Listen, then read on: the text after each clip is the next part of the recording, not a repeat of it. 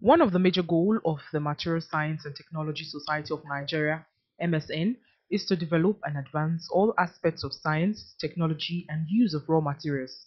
Since its existence in 1999, the non-profit society has organized annual Material Congress to help tackle challenges facing science and technology through development of engineering materials and solid minerals in the country.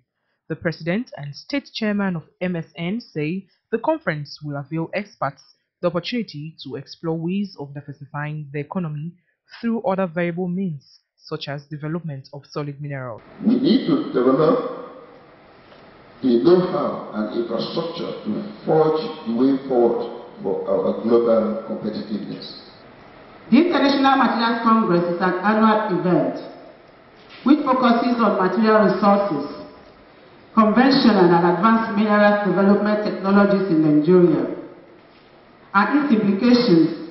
Just as the theme, challenges of implementing economic diversification, the role of engineering materials and solid minerals development, Professor Peter Onwalu says, when mono-economic system of depending solely on oil is put aside, there will be maximum growth in reviving Nigeria's natural resources, and it will be a viable tool for wealth creation. He therefore urged governments to shift its attention to science by creating enabling environments for investments to strive.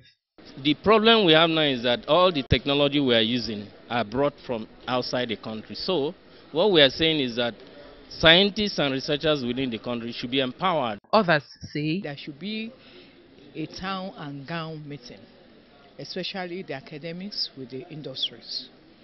Know their challenges and they know the research. The idea of this conference is to see how we can move away from oil and gas to some of these other resources that we have, how we can use this to sustain development in this country.